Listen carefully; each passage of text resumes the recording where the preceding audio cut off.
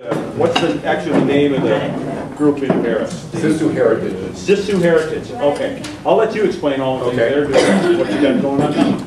Well, thanks for the opportunity to be here. It's a real pleasure. As Steve mentioned, I am part of a group named Sisu Heritage. Sisu Heritage is a regional historical society for Embarrass and about 4 or 5 of the other surrounding townships, Wausau, Pike, Sandy, Kugler. I'm going to start by introducing a couple of people that have been part of this project and have been important players. One is Leon Graff from Ely, and one is our log restoration contractor, Matt Fadden. And they are a great source of help to us, and they can help answer questions about the project as we go along. Let's begin a little bit by explaining about Sisu Heritage. I'm going to pass out some material, and unfortunately I don't have enough for all of you, and the only key things that we really need to pay attention to are a small package of photos. And this is kind of a low-tech presentation, so we're all going to have to share these photos. You guys don't get any. I must have missed your Twitter on this. I think you did.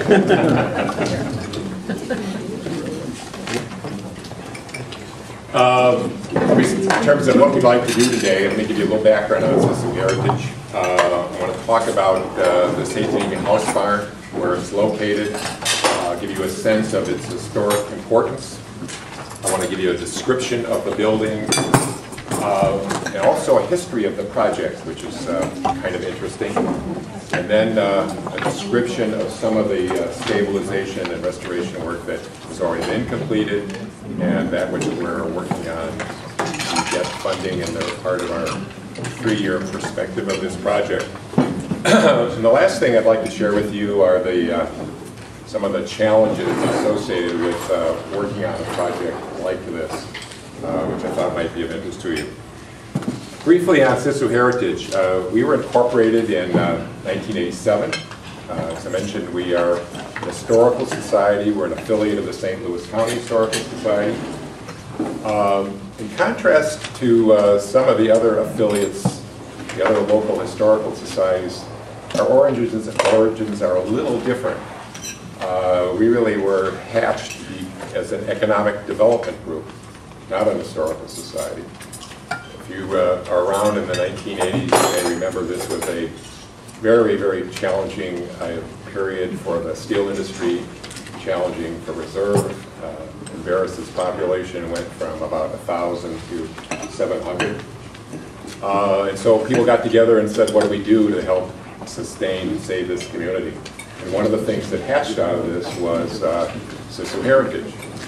And basically, the idea was to take advantage of heritage tourism.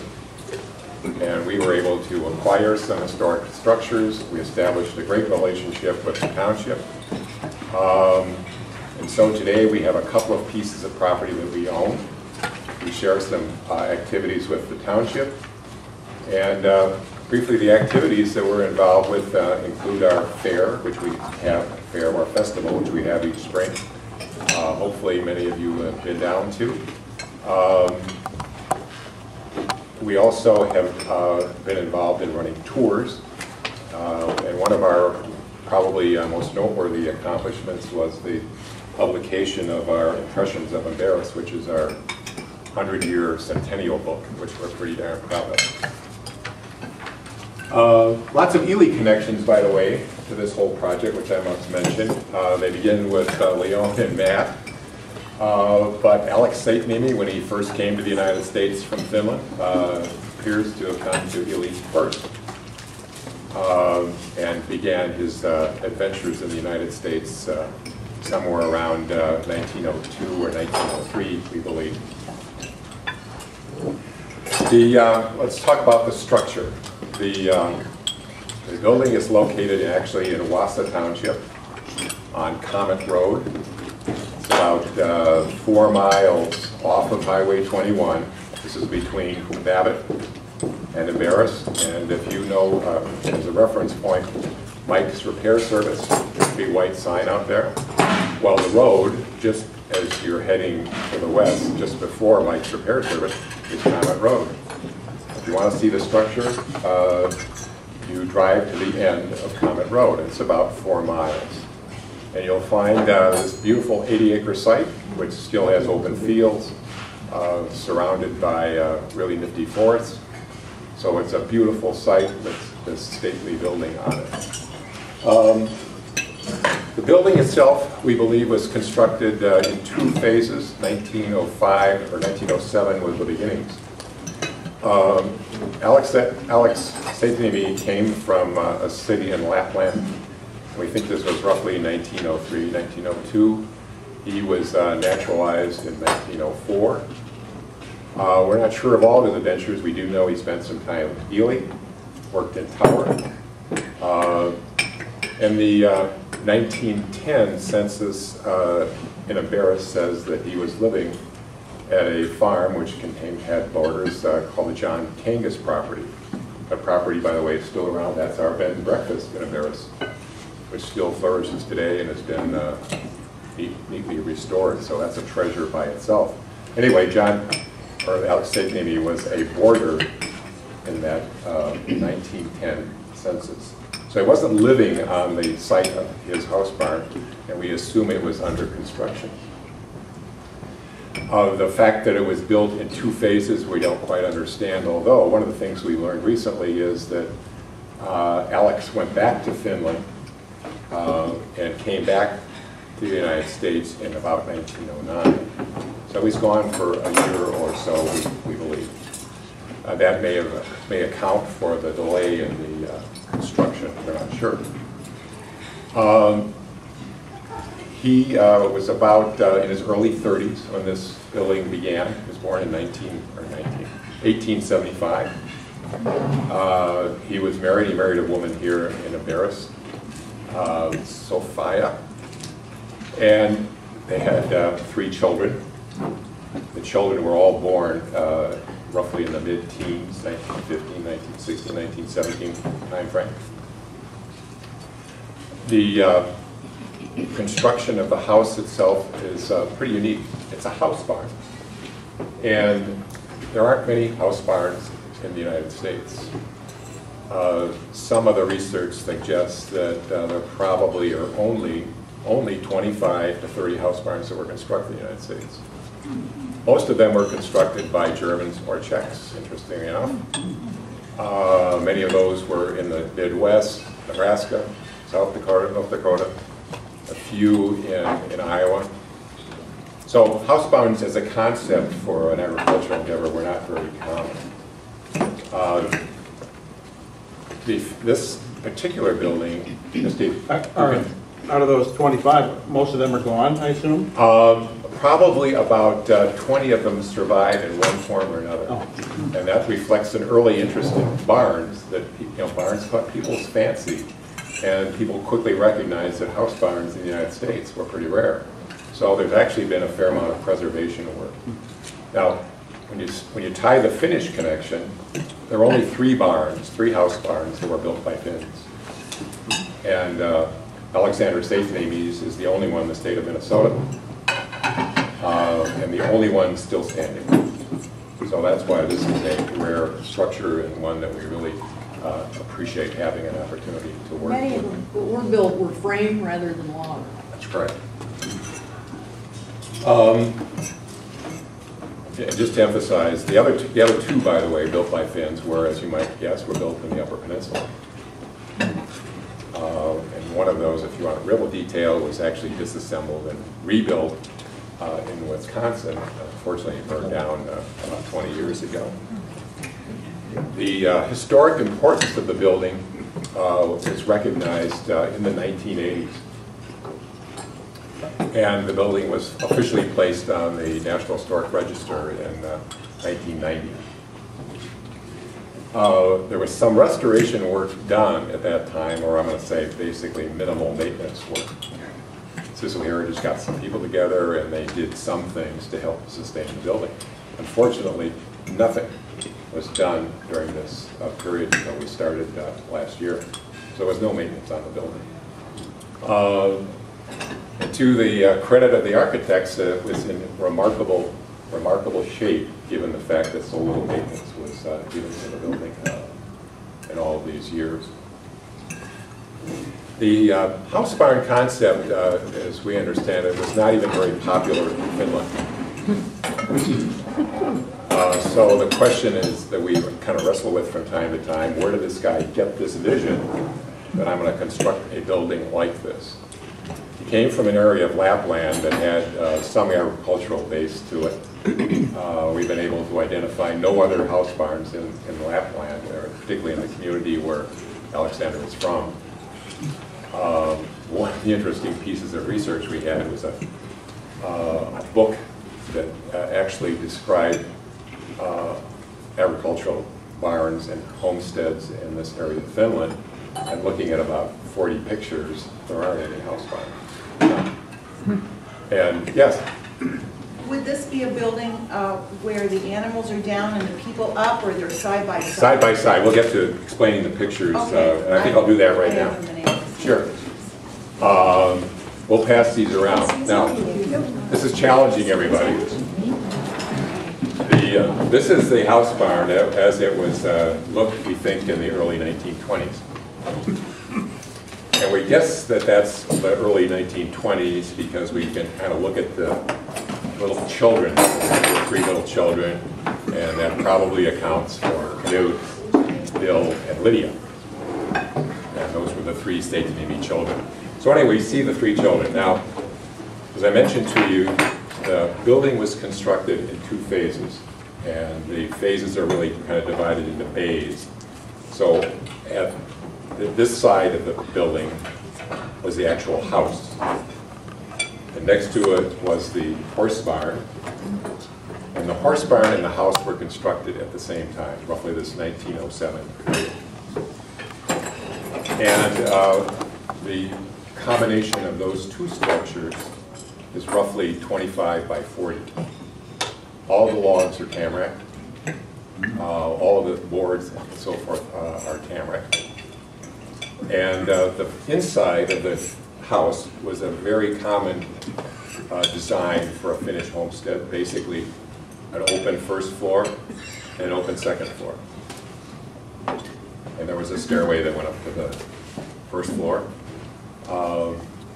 And the interesting today, one of the corners, this little southwest corner of the building, has the remnants of something that we've called, or is called in Finnish heritage, a God's corner, which was a place where you put important papers in your Bible, for example. And there's still a little cupboard that has survived all these years.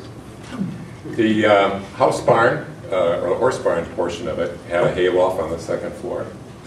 And we were guessing that that was used as a horse barn for a number of years. Also probably was a source where calves were placed in the wintertime. The Seitaniemis were typical of Finnish farmers in that day, where they farmed in the summertime and they were loggers in the wintertime. Combination of farmer loggers. The next 2 bays are really on the second floor, an extension of the hayloft.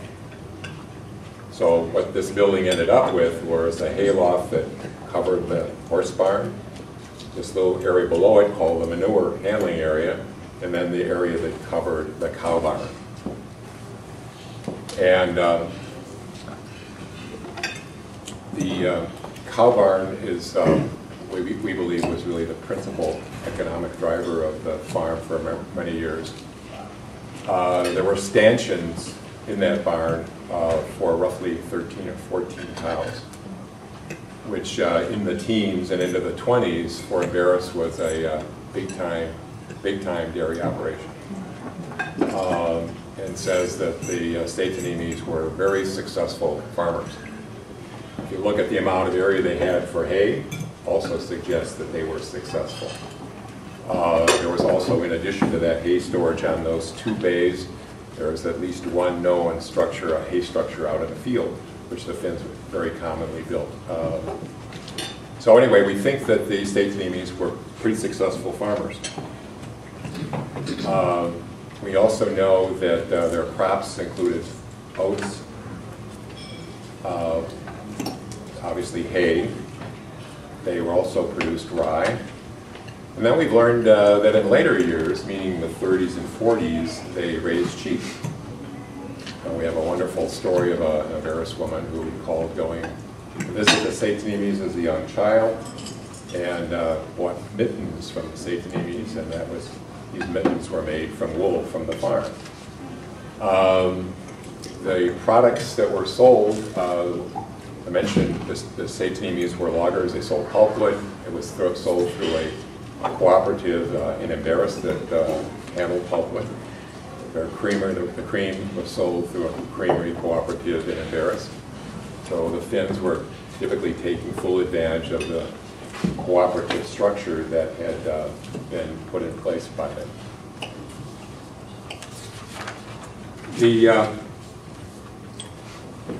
A little bit about the history of the project. This is a project that somehow all the pieces seem to be put in place.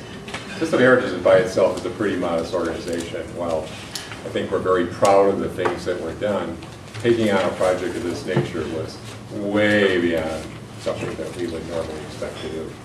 And we normally would have a budget for our events of, let's say, $15,000 to $20,000. So for us to think about a restoration project that over a number of years might be $300,000, some people would say you ought to have your head examined. But the interesting, exciting part is that things have fallen in place, and we've had the good fortune to have some people involved. As I mentioned, no restoration, no maintenance work since the early 1990s. Bill Seitaniemi died in 2003. His heirs, there were some nephews and nieces, thought that they were going to make a fortune selling the house barn because it was really valuable. Well, many people didn't recognize the value, and it was actually then sold at a fairly modest price to a couple here kneeling, Carol and Larry Schaefer. And the Schaefers bought it because it was a marvelous hunting property. What a great place to hunt. They have some boys, and they love to hunt that property, and there may be somebody out there today. But Larry and Carol called us and said, gee, you know, we understand that this building might have some historic value. Can you tell us about this? And so we went out and visited with them. And the Schaefers said, look, we love this property. We think it's beautiful. We don't know what to do with this building. How about if we give it to you? Give it to you. And so they did. And we have own the building. We have a 99-year lease for about 50 feet around the property and access to it. And they have been just marvelous to work with. Just marvelous to work with.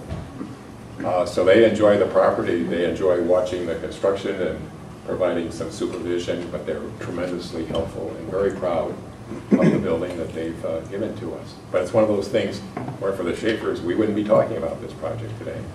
I have to give a couple of kudos to Leon. Leon lives west of town, and she became a part of the Sisu Heritage board 6 years ago, Leon? Longer than that? Okay. Time flies when you're elderly. She became a part of our board because she was interested in general, some of the restoration work that we were involved with. When we decided as a board that we were going to take this project on, or at least explore that it was worthwhile undertaking, Leon said, you know, I have professional credentials as an historic preservationist. Why don't you hire me to put together something called a historic structure report? And it took the board a very short time to say, we'll do that.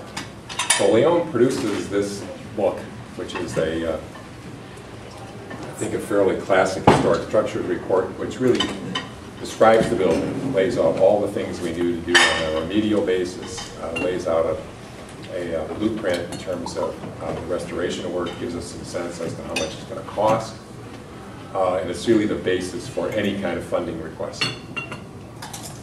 And you know, if we didn't have Leon, we wouldn't have this high-quality document for sure. So we are fortunate to have Leon in place, and then we were very fortunate to be able to take advantage of these legislatures legacy program. So we have had a grant of about $60,000 to start our restoration process. We've also had some funding from the IRRB, and we've also had smaller grants that have really been important to us. And one thing nice about those smaller grants is that they really represent the nation. So there's an organization based in Washington, D.C. It's called FinSpark. Well, FinSpark thought enough of that project to give us $1,000. The Finlandia Foundation also has been supported. Lake Country Power has been supported. So we've had pretty good, really smaller support as well as larger grants. The work from our legacy grant began about a year ago. And it began, our initial work was with a contractor from Cotton named Ray Gert. And Ray undertook this phase 1 stuff. And I'm going to briefly tell you what all that is. The stabilization work was designed to basically stop any further deterioration of the building and to make it safe to work on in the future. So there were some basic things done, like boarding up all the doors and windows, how to make it weatherproof. We had a really careful cleanup of the project. All those cans of oil and some other substances that were fun to be handling. That work was successfully cleaned. We were able to alter the elevations around the building, have somebody come out with a bobcat for a day, and lo and behold, you have much better drainage than you started. And just kind of basic in terms of exposing the foundation and preventing further deterioration. Another major task we had was assembling the logs. As I mentioned, these are all tamarack logs.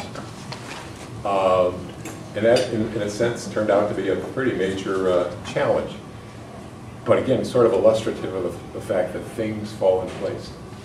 The contractor that I mentioned that is involved in this first phase work says, I know a logger down in Cotton. He'll get us the logs, and I'll haul them up for free, and he'll give them to us. Whoa, good deal.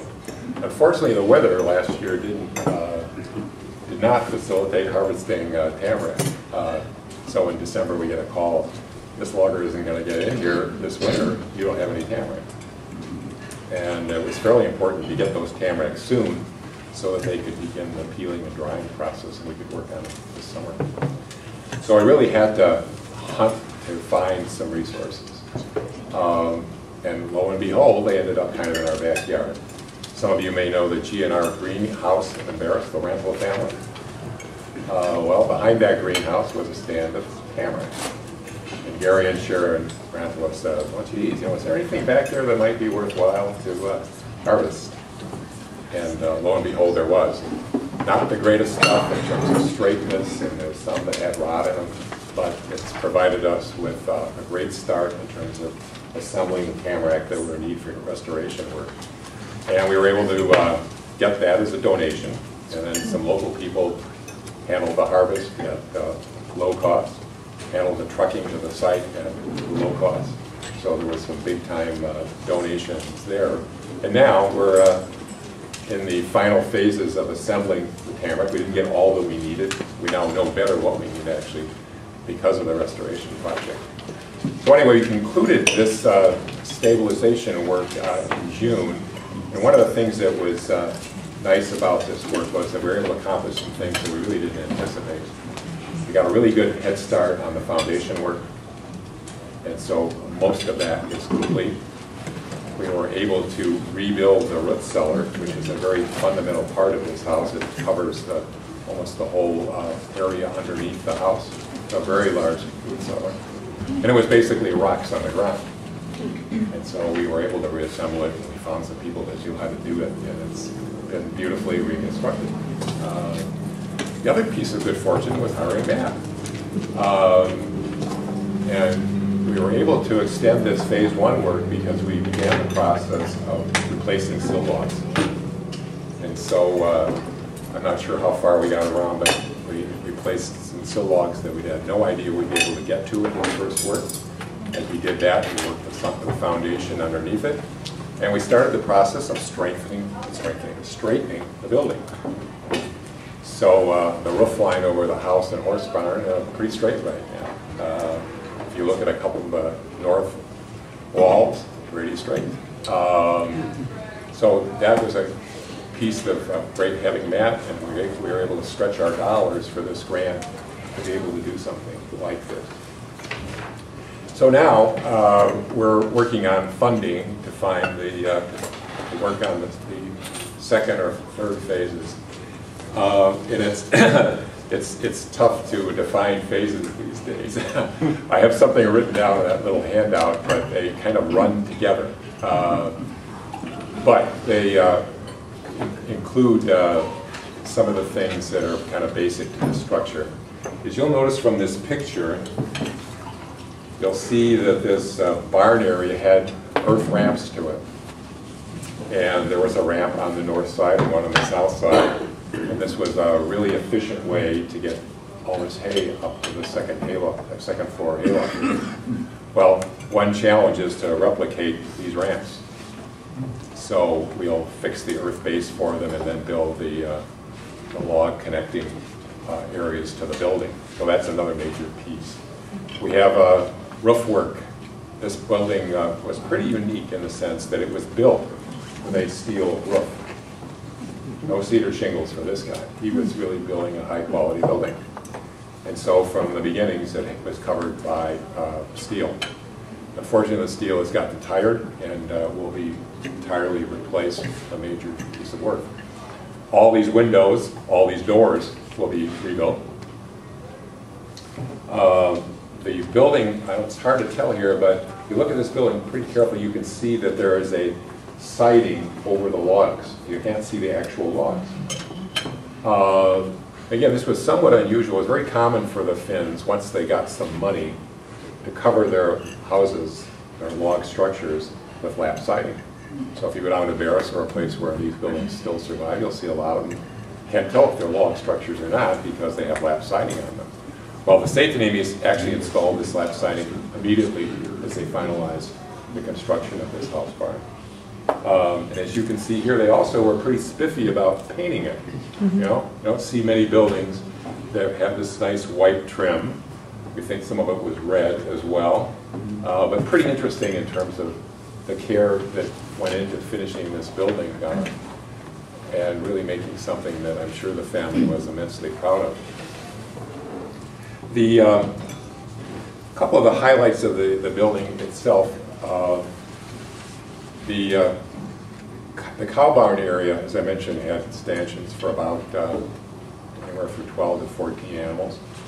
And in those days, it was fairly typical for the animals to be indoors during the wintertime. You didn't turn your dairy herd out and bring it in. They basically spent time inside. And the Seitaniemis designed a pretty unique system for handling all that manure. Not just the simple gutters, but also gutters plus some chutes that were able to allow the manure to be relatively easily moved to that manure handling area in the center. And I think most of our vernacular architect friends would say, not seen anything quite that sophisticated and well designed. And for these small Finnish farmers, manure, by the way, was a very, very important product. So it was handled very carefully, and it always went back and was recycled into fields. But it was very carefully handled in the springtime and a resource to be used effectively. The other interesting thing about the cow barn is it has a watering system in it. And this watering system, you have to remember, there was no electricity in Embarrass until the late 40s. So the barn itself had a dug well, which was not so uncommon, but it was a source of water for his cows. But they had about 1,000, 1,500 gallon stock tank up on the second floor. Which is, if you start thinking about the weight of all that water up there, well, wait. Anyway, there's a piping system to get it up from the well to this stock tank up there, and then piping systems to go to each one of these stanchions where you'd have an animal. And it had one of these little control pieces that the cow drops her nose on there and water appears in a little dish. Pretty common today in barns, but weren't so common many years ago. So he was a pretty creative, thoughtful guy in his agricultural endeavors. How do you keep that water from freezing? Well, you got to figure that it was probably a challenge, but if you have your animals in the building, they're going to generate a lot of heat, and probably enough, if it was full, to keep that water thawed during most of the winter time. Well, and the water tank itself was surrounded with sawdust. It was an elevated water tank, and they had a sawdust wall built around it, and I'm pretty sure they probably would have covered the top of it also. Originally, it had a wood cover as well. Ice house in reverse, yeah. And, yeah, Did he have any piping all the way over to the horse barn? No. There was a well in the horse barn, and so we assumed this was kind of a typical bucket deal, where the horses were watered inside with buckets or outside with troughs or stock tanks. How was the tank filled, with a hand pump? Or? Yeah, it was a hand pump, so you not only get the water drawn out of your well, and I think it was a dug well, maybe 15 feet deep, but you still had to have enough pressure to get it up to the second floor. And again, this is before electricity. Yes? Was there piping to the house from that water? Was there, No. were there heat passages from the house to the barn? No. Totally. No. Let me go back to a little bit of the history of the barn. So the whole concept of a house barn is to take advantage of heat generated by livestock to heat your house. Although you might, if you were a farmer, you might say, well, gee, those horses probably appreciated the heat that they were getting from the house. So it's a two-way heat exchange that's of some value, particularly if you're working those horses in the wintertime doing logging work. So it was of some value. And the other part of the house barn construction, which is the obvious one, it's just plain fewer walls to construct. So there's a great efficiency in that concept. The Seitaniemis built a frame house on the property in the early 20s. And they moved from the house barn to this frame house, I guess maybe 1923 or 1924. And there's a picture in the packet that I passed around. You can see a picture of Bill Seitaniemi sitting on the porch of his house, and you can see the house barn in the background.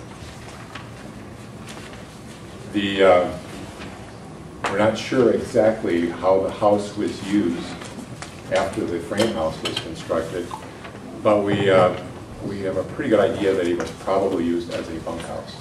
This house was big enough this farm, the logging activities were big enough probably to support hired people. And we do know that the 1920 census, when the Seitaniemis were all living on that property, they do show a boarder living there with them. And clearly the house barn itself would be the ideal place to have a boarder on the other hired help. But again, the size of this operation, this was a successful farming operation. And for those of you who don't know it, actually there was a period of time when Embarrass had a bunch of successful farms. They're all 40 to 80 acres. As time progressed, they moved from potatoes to dairy operations. They were all built in conjunction with the co-op system. They were all quite successful. Farming disappeared in Embarrass, except for some of us, in the 1940s. And that was, unfortunately, the time that electricity came, but also came for some new rules with regard to milk handling. And most of these farmers could not afford the investment in milk handling, and just said, that's the end of my dairy operation. And then, as you know, in the 1950s, something called taconite came around. And so the whole character of Embarrass changed quite dramatically, and it grew from a community of roughly 500 or 600 to well over 1,000 at one time. Steve? Were all these farms cleared from black spruce logs? Some of them for pine. So the condition, if you go back to the early 1900s when the influence, Embarrass was incorporated in 1905. The beginnings go back to it as a railroad stop in around 1884. But most of the immigration occurred in the early, right after the turn of the century. And the condition of the land was forest, low quality forest. All the big pine had all been harvested. The black spruce, tamarack stuff, and pulpwood was still a crop, but it was mostly stumps and rocks. And the rule of thumb was that if you could clear a half an acre per year, that you were making progress on your homestead. This is horses, kids, wives, and relatives who were really establishing these things. So you got to understand the word Sisu, and it really reflected in the development of these little farms. There's a story about one of the most successful farmer, I don't know the name of it, it might have been the Kangas family. They got to 2 acres per year. They had a lot of children. But a half an acre per year to establish these things. Now, once these were going into the 20s, and even in the 30s, they did quite well. One other comment about the cooperative system, it was so successful and driven in many cases up in our Iron Range here by Finns, that many people believe that those farmers were able to survive the Depression because they had this kind of linkage. They weren't farmers on their own that suffered some of the traumas that farmers in Illinois, Iowa, Nebraska had. These guys had the benefit of the system. And so if you had pulpwood itself, you knew how to do it. If you know how to acquire materials, they came from your cooperative. Were the Communist Party involved in any of this? Well, of course. I'm going to get to that story right okay. now. One of the fun things about learning about the Seitaniemi family, in which if you're from Embarrass, most people know that the Seitaniemis were ardent communists. And so if you went up, the first time I ever visited the Seitaniemi household, which I guess was in maybe 1994, 1995, you went up on the second floor of that house. It was filled with the trunks and papers that the parents had brought over with them from Finland. And most of those trunks and papers had communist materials in them. So Lenin was a big star, Karl Marx, and the Seitaniemis were ardent communists. They're also very successful farmers. So there's a couple interesting stories I'll share with you about. There's a local fellow named Harry Lampa, who some of you may know. Harry's a former teacher and a reasonable historian in his own right. So Harry tells the story about, he's maybe 20 years younger than Bill Seitaniemi. Harry says, boy, when I was a kid, we used to go out and hunt on Bill's property. Every fall, it was a big deal to do this, and I really got a kick out of it. So I went out there with a couple of my brothers and my cousins this one day, and we get to the farm, and Bill has a brand new pickup. And Harry says, Bill, you're quite the capitalist. And the true story is that that was the end of Harry's friendship. And never did he hunt on the property again. So that's how strongly he felt. The other aspect of the intensity of that feeling is a letter I got. There's a story about this project in the Duluth News Tribune last year. A couple relatives wrote me. And I got a letter from a guy who is a grand-nephew, I think. His name's John Kangas. Again, going back to that Kangas connection in Embarrass. And so he writes about how he went out to visit the Seitaniemis. And he goes and he's talking, he's the guy who must be in his middle or late 80s. So he talks about a couple of visits out there. He always enjoyed going out there because they had wonderful coffee and kula. And they also had lots of political discussions. So this guy, Kangas' father, worked for the co-op in Duluth, or in Superior. And this was probably one of the largest, most successful supply co-ops in the country. A business based not only in Minnesota and Wisconsin and Michigan, but really all across the country. Well, this guy worked there. And so they got discussing at the coffee dinner table a program that the Soviet Union had been interested in starting in the late 20s and 1930s. Basically, the Soviet Union wanted to sell bonds. These were not great times in Russia or in the Soviet Union. So they were going to sell bonds to American co-ops. Okay? So there was a portion of of the Finnish population who were Reds and just thought this was a wonderful, wonderful idea. We're going to do this. And there were a portion that said, not so good. Well, Kangus's father worked for this co-op, and they said, gee, it's a terrible idea. And of course, he expressed that opinion. And they still continued to come, but their relationship was not quite so warm. So he writes this letter saying, you know, when Bill died, I really did expect it to be mentioned in his will. And he says, I wasn't. I have to believe it was because of those conversations about the Soviet bonds.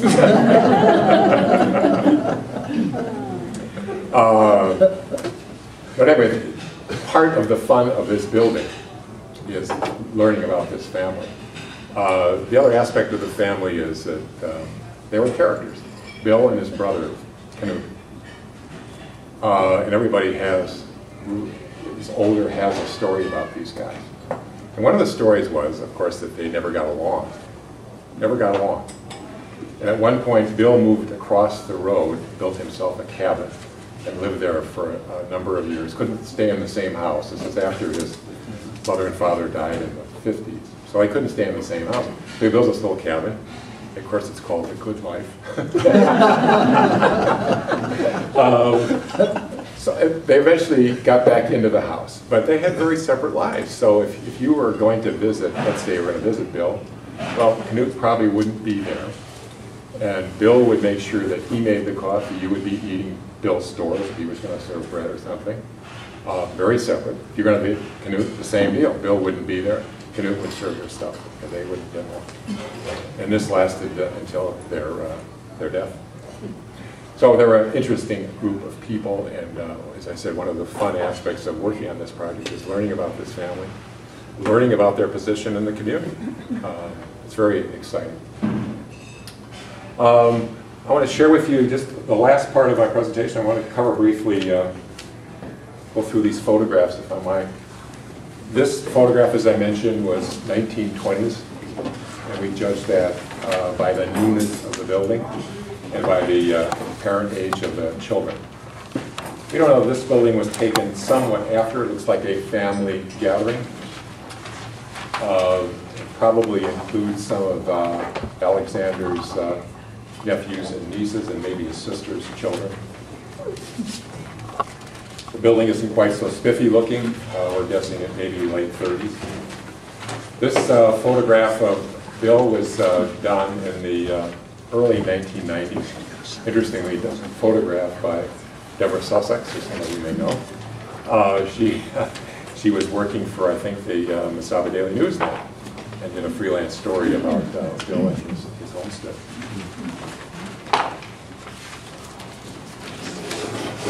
This picture was taken about a year ago. This is when we were just starting our restoration work. As you can see, it's kind of a cold October day. Can you show us, because some of us don't have. Sorry. Okay. Okay. This is, again, about a year ago. And we'll get to a photograph here of what the building looked like this spring. And this is after the guys completed their work. And a couple things that are noteworthy. You can see the sill log replacements here on the bottom. Oh, yeah. You can see that the foundation has been exposed and worked on. Was it just totally rock foundation? Yes, yeah, no more, and it's all dry rock. So working those kinds of foundations is high skill.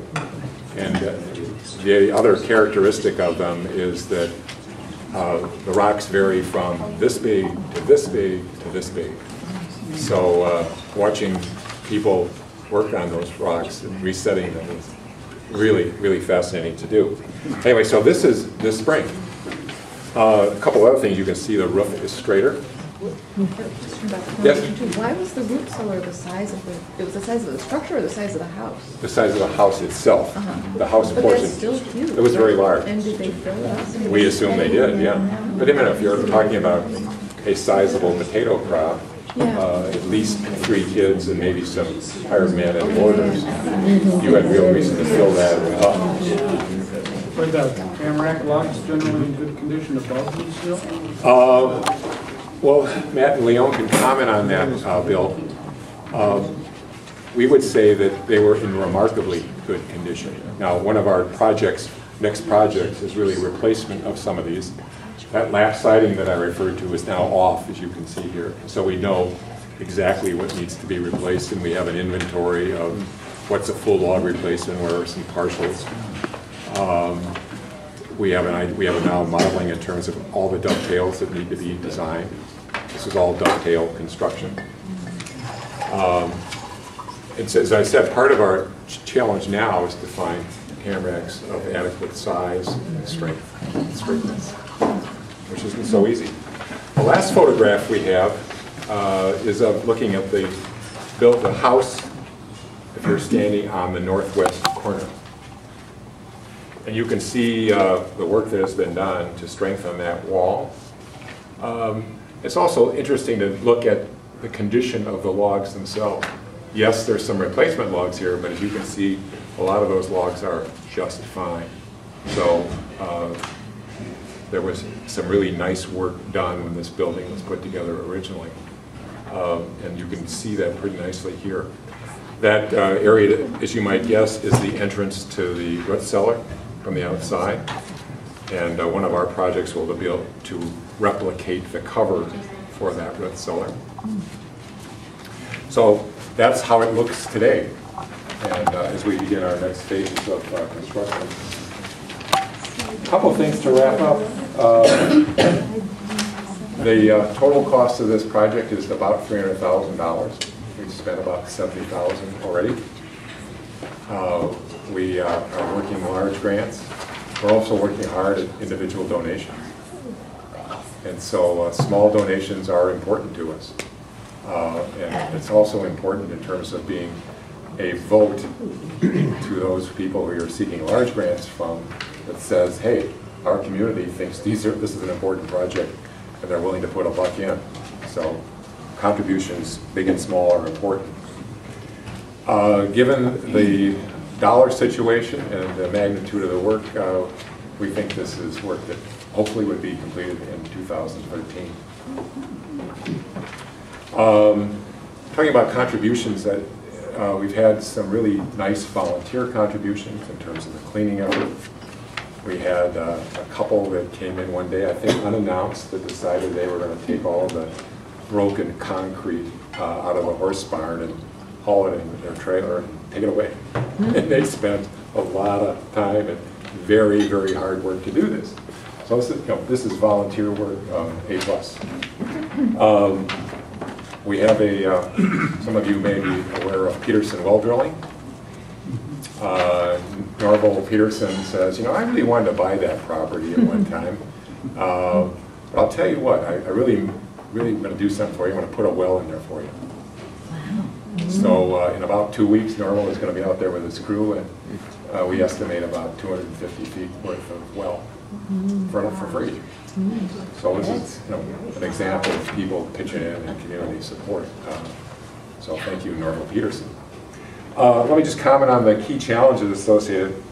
One is obviously money, funding. And part of funding for us, we have learned, is really establishing some kind of an endowment for this project. So we have this thing completed, we have it useful, we have it a part of our community, we have it accessible to the public, but we need to maintain this thing over time. So we want to build an endowment, and hopefully we can begin working on that when our funding is more or less complete. We want to, along with that endowment concept, establish a long-term maintenance plan. We think when we're done with the restoration projects, we will have done a lot to ensuring the life of the building for another period of time. These buildings desperately need ongoing maintenance. You can't stop maintenance in 1990 and expect to have a structure that's here 40 years from now. We want to optimize the historic importance of this building. It is a house barn. It's clearly a unique house barn. We also want to optimize this whole concept of the Seitaniemi family. As we mentioned, they're an interesting group of people. Their political interests, the fact that Bill and Knuti were characters, lots of stories to tell, and lots of ways to make sure that this building has life to it that people can identify with, that can be of interest to schools and others to be a part of our community. So those are our challenges. Thanks a lot for the opportunity to be with you today. Yes? Erwin Lathla, who lives across the lake here, whose late father Everett is known to many, I suspect, salvaged a number of old finished log cabins, mostly in the Embarrass area, one of which is our house inside our house, and it was part of a house barn. Really? And we have pictures of that. It came from somewhere along Highway 21, so maybe you want to come see it someday. Absolutely. Absolutely. We'd love to know about that. And change your statistics. Huh? Well, There were at least talk two. to Erwin. Okay, yeah. Yes, So there aren't very many house barns. Right. So one of the questions is, why not? Why weren't there more, given the efficiencies? Yeah. And the other, maybe there's a second question, is what were the drawbacks to having a house barn? Well, one drawback that we know of that was, that many people believe is the reason that the frame house was constructed was fire issues.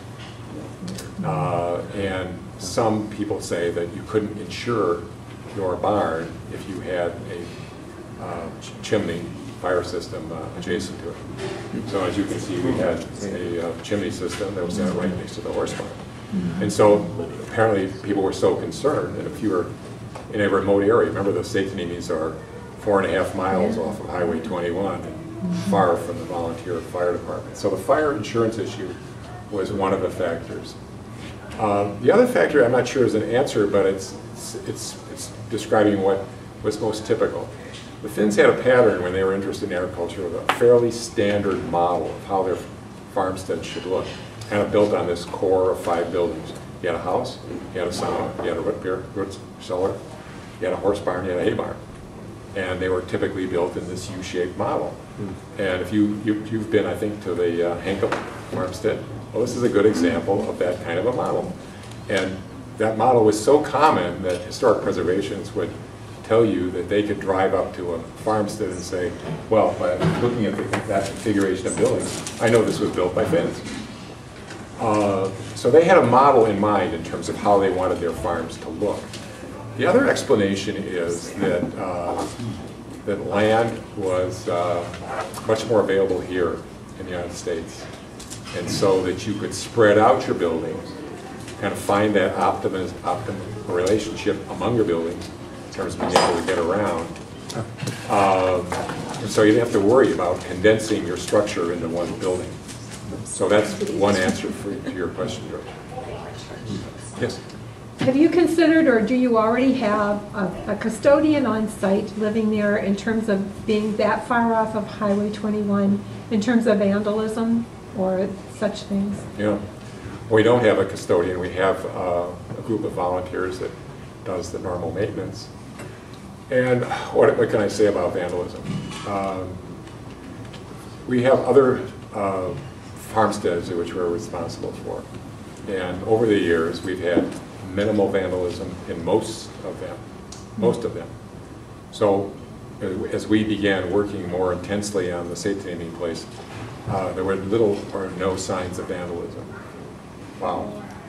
The Hanka place, which I mentioned to you, little or no signs of vandalism. I can't tell you the story about the Pula property, which is in Embarrass, many signs of vandalism. This was one of these deals that talk about being high-tech, gets going on the internet that the place is haunted, right? So all the kids find this a great place to go and do what kids do. And some of that includes breaking all the windows in the barn and some other things that cost money and affect insurance and so forth. So we're working hard to encourage, tell people that the place isn't haunted. Don't go there. And as you know, with our sheriff policing system, it's pretty minimal, so it's hard to get their interest. So I don't have an answer for you. We are, in that case, the town of Embarrass is putting in a security system, unfortunately. Yes? When you finish, will you put the lap siding back on? That's Yes. the last part? Yeah. Just like they did? Yeah. The siding, interestingly, was only on the west and the south sides. The west, when you drove up from the well, the current driveway, which has moved, I understand, in the south or the front side of the building. And the framed part of the cow barn, the loft area, the second floor was framed, and that had the siding. But the back of the house, the back of the horse barn, and the lower part of the cow barn on the back side and the east side had no siding. Appearance, so. Yeah, absolutely. So appearance, but also Appearance is everything. would it have something to do with the heat of the sun in the summer? Because I know our west and south are just blistering hot. Well, it might, but I think a lot of it has to do with appearances. You know, you put the side towards the public that looks good. Yeah, and I would comment, if you look at the log construction on the south and west sides, which are most likely to be subject to heat in the summertime, these are large logs, great insulation. So adding, a half or inch of lap siding isn't going to improve. It does prevent the wood from weathering. That's what I was. Because if the north is not too bad, but the east side, the logs have weathered much more, absolutely, and it's kind of a problem on some of the logs. It doesn't sound like much happened over time in terms of improving on it. So you don't really have a restoration point in time. Well, yeah. Or do you? No, well, we do, but I'm not sure. It's probably imperfect. We basically want to replicate the building as it appeared in those two early photographs, which is obviously its spiffiest shape, and maybe at the beginnings of a prosperous period for the Seitaniemi family. It's been very hard to track how the farm operation progressed over the years. And just recently we learned that they had a sizable herd of sheep. Well, we didn't know that. There are no signs of other outbuildings that might be an indication of that. But we do know a young kid went and bought clothes that were made by wool from the Seitaniemi sheep. So, Will that include the interior? If you get more grant money, would you do the water tank and make absolutely. it operable so that Yeah. you could see what it was like inside there? The whole concept of restoring the milking parlor is on the list. So we'll have that manure handling system, that watering system. We'll have all the stanchions back up. We'll have the little chutes that handle the hay coming down from the hayloft. So that's part of the key. Yes? So your goal by 2013 is to have it in a condition that you'll be having tours to the public and open on the inside? Oh yeah, but we have tours now. Oh, you do? We do. Yeah, not everybody probably knows. Why don't you tell a little bit about that? Sure. Do you charge for the tour? We do. Good. We have the tours are regularly scheduled during the summer months on Thursday and Fridays. And they are operated from the building across from Four Corners in Embarrass, that information center. And I've forgotten what the charge is. Is it $4? It's pretty minimal. Yeah, it's a minimal charge. It's usually a 2-hour tour or something. So the other way, which people have found to be very helpful, is then you could, but if you can't make one of those tours, you call up the township, or you call up me and say, gee, we have a group that would like to come and tour the properties. And that works well. We had a group of, 8 or 9 people up from Duluth last Friday. So having special tours is something we know how to do. We had a couple of bus loads of tours from Minnesota Humanities Group this summer. So making the building accessible right now is important to us. we've also had open houses there this past summer during the Finnish American Festival in June and during the Embarrass Fair in August. And I was there, and as well as we had one of our other tour guides that works for Embarrass was out there for the June one also, most of the afternoon. It was just come on over. Yes. Are you planning to use it just as a museum or also for certain events? Well, we haven't decided that. The idea of a museum is important, but I think we would like to have it as the focus for some events. One of the things that we found using our, what we call the Nelmark Museum, which is the white farmhouse that some of you go by on your way to Duluth. It serves as a museum. But one of the things we found is that if you add some artisans to it, and they also have a farmer's market from time to time, and you also have some community night outs there, suddenly this becomes a focal point. So we say to ourselves, well, gee, why can't we do the same thing, generate the same kind of interest in the Seitaniemi property? So I can't tell you exactly what we're going to do, but we know that it's going to be more than just a museum. And part of the reason for that is the group that I was referring to that visited us last Friday was interesting because I think almost all of them lived in Duluth. A couple of them were quite interested in history, knowledgeable people about history. Well, one of the things, and one of the comments that I walked away from 2.5 hours of those people is, oh, I never knew this kind of place existed. You know, we have this stuff in northern Minnesota. The same thing applies to Ely guys. Do we have this stuff in northern Minnesota? They didn't know anything about it. They're, been around for a while, know something about history. So were they truly impressed with this building? Yeah. And that's the kind of excitement we want to generate. I think the other thing, which actually the Ely Winton Historical Society has done a pretty good job of, is to build a linkage with the schools. If you get people from Ely, Abbott, Embarrass, Aurora, and you get them engaged, it's really an exciting way to get them triggered in terms of some interest in history. And a building like this, it's different enough, it's stately enough, the location is impressive. It'll get the kids thinking about history in a different way. And the tour, though, includes, what, half a dozen different structures? Oh, yeah. So it's not just this. Good point, Steve. Yeah. That's right.